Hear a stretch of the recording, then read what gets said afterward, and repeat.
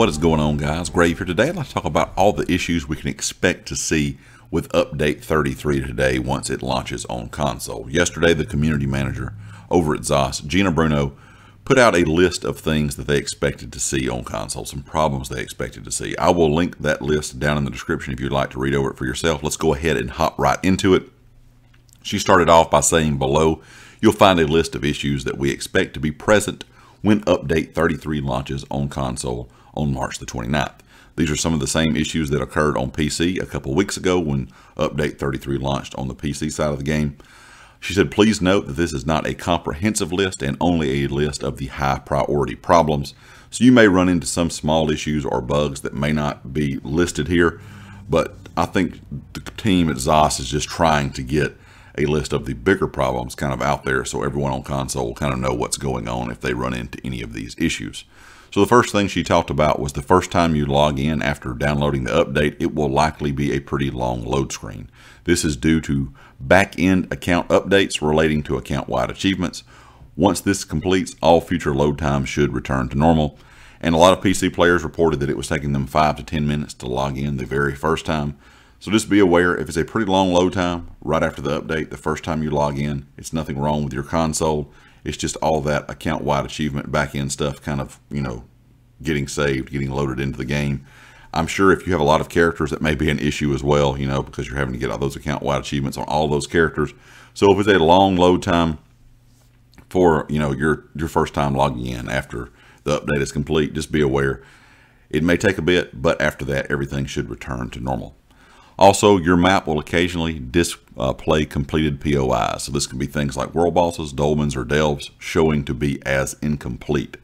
So even though you've done them in the past, it may show that they're incomplete on your map. They said that will be fixed in the next patch. So that's not going to be fixed now. You'll have to deal with it for a little bit. When the next update comes out, that should be fixed. Also, they said if you get changed to the first person view while you're in third person, that is also a problem going on. It says occasionally this can happen. They are working on a fix for this for a future patch as well. So if you're running around in third person, your normal view, and you get changed to first person automatically, don't worry, you didn't hit a button wrong. Your controller's not breaking. It is a bug within the update itself. They said there also may be a rare instance where you could get booted from the game with error 326. If you get this error code, you will not be able to log back into that character. If you run into these issues, please submit a ticket at account.elderscrollsonline.com. Now, this is not a huge issue on PC, but I have seen some players reporting this problem for the last 2 weeks. So it's not like it's a day one problem. It's pretty much been a problem since update 33 launched on PC. Like I said, not a massive amount of PC players have experienced, but some have. So if you get the update, you get error 326 when you log in. You will not be able to log back in on that character. You will have to file that ticket at account.elderscrolls.com to be able to get access back to that character. You will be able to log in on your other characters, but you will be locked out on that particular one you got the error code on. So be aware of that. It may not happen to many people, but if it does, you'll kind of know what's going on. Also, it said for visibility, the following issues that occurred during the PC launch will not be present during tomorrow's console launch of update 33. So I'm guessing she's talking about some things that, the PC side had problems with, some things they got fixed server side that should be fixed server side for console as well. But I'm assuming she kind of let these, or kind of talked about these to let us all know if you're experiencing any of these problems, to let them know, because they should not be happening. So this is a list of things that we shouldn't be seeing.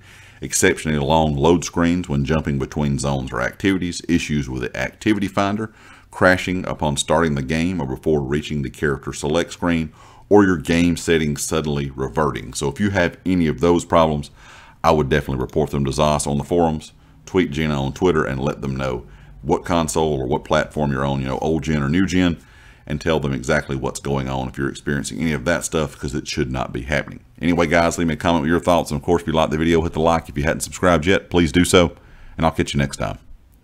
Peace.